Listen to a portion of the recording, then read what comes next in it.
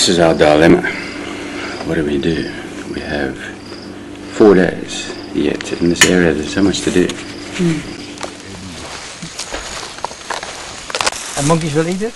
Monkeys will eat it, and we human beings like to eat this.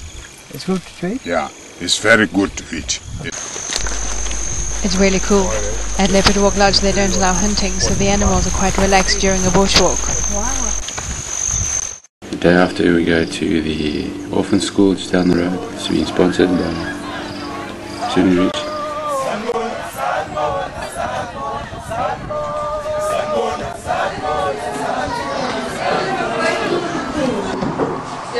Everybody comes for the animals and forget about the local people. No. It's really nice that they're so involved with the community.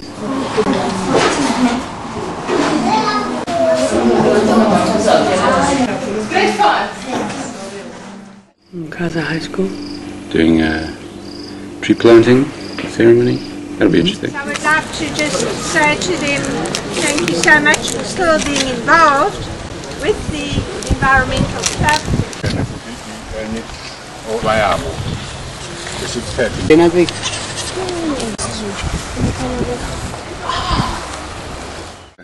You know, they're trying to integrate everything a bit, keep the locals with the culture intact.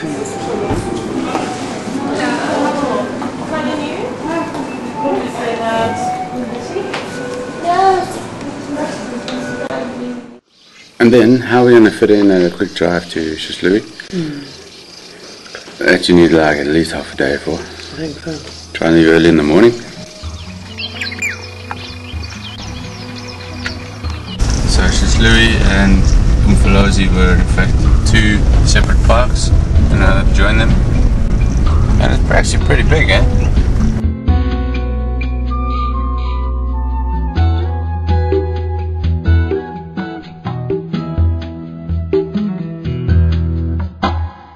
Maybe, I don't know, if we can get to Sodwana, which is about 60 k's away.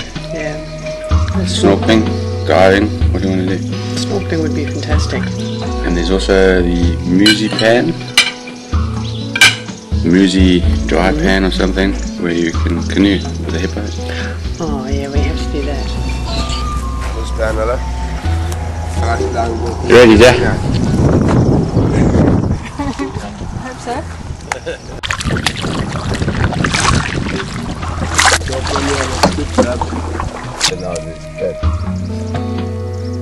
We need. What do you think of that? I think we should stay some more. 4 days is not enough, really. No, it isn't. There's enough to do here. I mean, just amazed that it's never been put on the map, you know?